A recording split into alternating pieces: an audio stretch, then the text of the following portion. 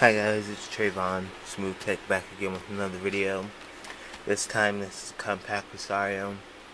This was just sent to me yesterday by one of my friends who work at Microsoft, and it's running a developer's pre-version of Windows 8. And so let's go ahead and get into this. They gave me this at the right time since Windows 8 is going to be released soon, and now they opened up pre-orders. So I'm just going to give you a quick look around Windows 8. And if you're saying, oh, well, I don't think I'm going to be able to get it because my computer's not the best computer in the world, well, you could still get it. This computer only is running 2 gigabytes of RAM. And so, yeah. I'm using a mouse, just so you know, that way you don't say, oh, this video is fake. Well, I'm using a mouse. I've already installed some of my own apps here. These are basically apps that come loaded with your Windows 8 device. And it is quite different. So, you have different tiles, just like you do on Windows 8 phones or Windows 7 phones. And each tile is an application. And so it's kind of intuitive, kind of like a cell phone or a smartphone if you're used to that, and it's really easy to navigate through. This is a Bing News, so it's by Microsoft. As you can see, it has the different categories, and then I could just go up here, click on that, and then I could read the full article. And then it's really easy. You could use keyboard commands to scroll back and forth, or you could just use this bottom here right here and just scroll all the way back. And then it's pretty cool. Instead of the start menu popping up, it actually takes you right to the home screen, which is nice. I've been playing with this a couple days. I haven't fallen in love with these maps here. I think this map can be improved a lot more. It's no real satellite views or anything like that. It's just a geographical map. And the accuracy for your location is actually off. See, it's saying that, let's see, where is it saying, okay, now it's working. It was saying yesterday that I lived, like, way up here somewhere, and I was like, no, I live right down here, so, that part is working now. But like I said, there's no changing it to different modes or anything like that, so it's just a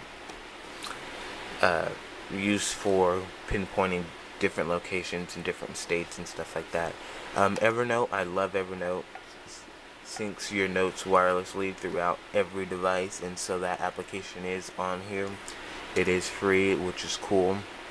I also installed the Bible. I love reading the Bible and stuff like that, so teaching Sunday school and different things, so this is going to help me out a lot. Also, one unique thing about this is applications. So you could get applications. I just downloaded that weather and news application thing. And there's a lot of free apps and there's a lot of paid apps.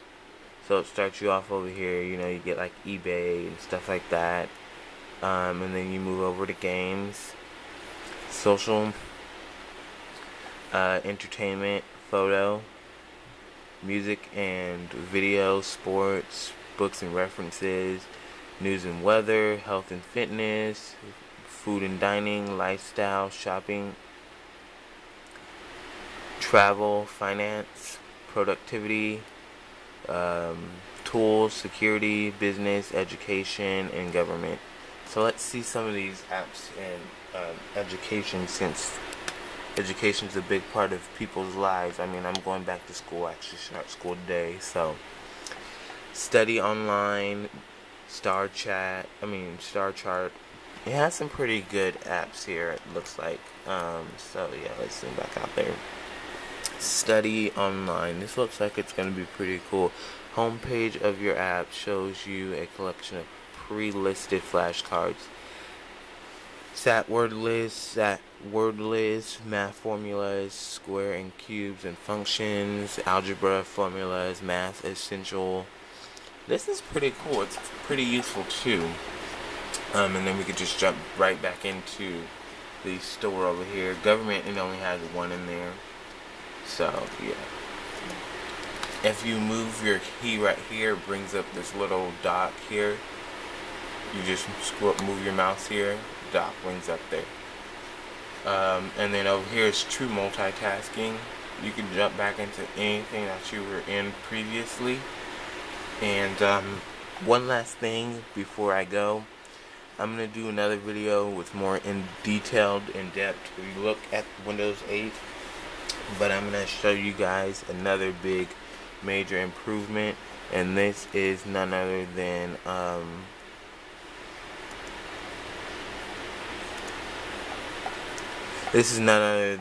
the web browser, okay?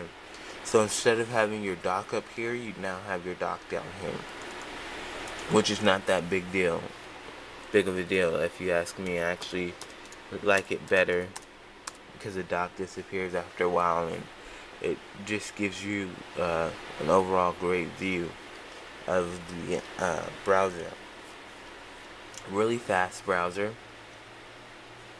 Nothing too fancy, nothing not too fancy, but it looks really nice and it works really, really well. So I'm just going to jump back into MSN here, and then let's try Yahoo.